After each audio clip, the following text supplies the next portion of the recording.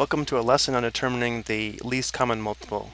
In this video, we'll take a look at two methods for finding the least common multiple of two numbers.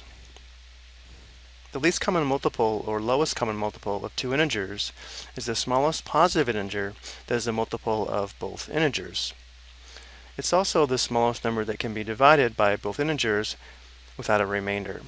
So if we want to determine the least common multiple of 4 and 6, one way is to just list multiples of 4, list multiples of 6, and then find the smallest number these two lists have in common.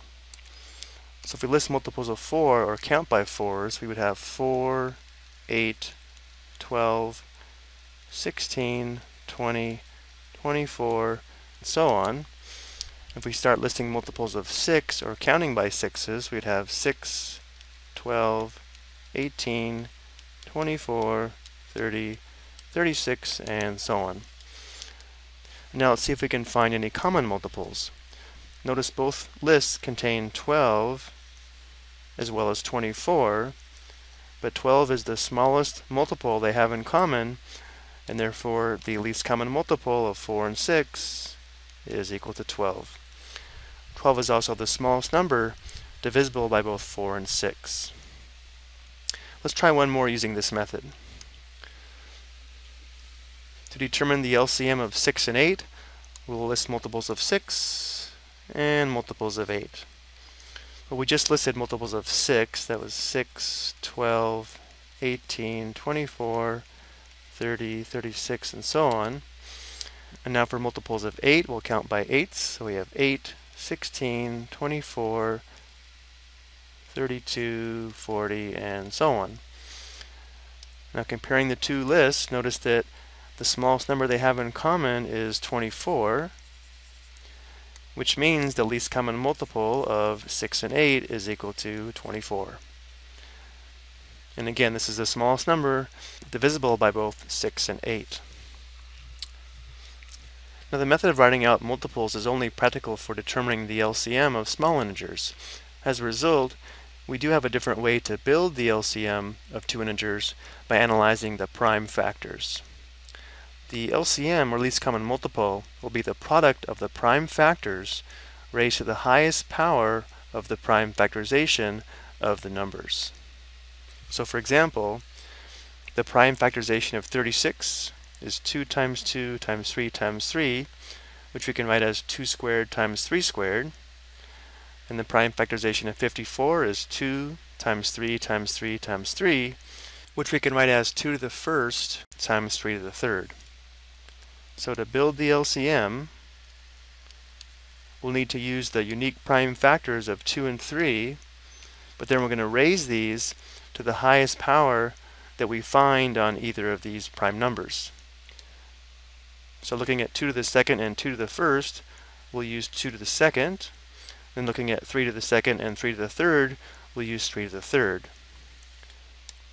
Which means the LCM of 36 and 54 is going to be 2 to the second times 3 to the third. 2 to the second is equal to 4. 3 to the third is equal to 27. So the least common multiple of 36 and 54 is equal to 108.